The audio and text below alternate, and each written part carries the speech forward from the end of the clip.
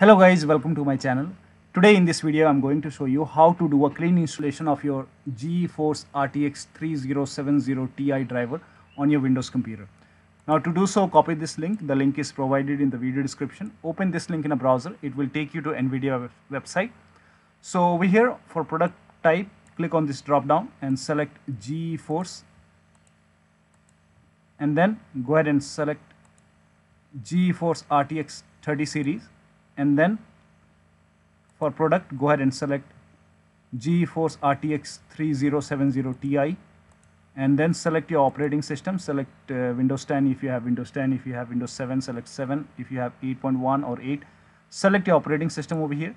Then for download type, select game ready driver and select your language. Then click on search and then click on download. Then again click on download, and once the download is complete, you have to go ahead and run the exe file. So once the download is complete, run this exe file. Then you will see this screen. So click on agree and continue, and then click on custom options. So put a check over here, select custom, then click on next, and then put a check on the box which says perform a clean installation. Then click on next, and then it will start downloading and installing the NVIDIA driver.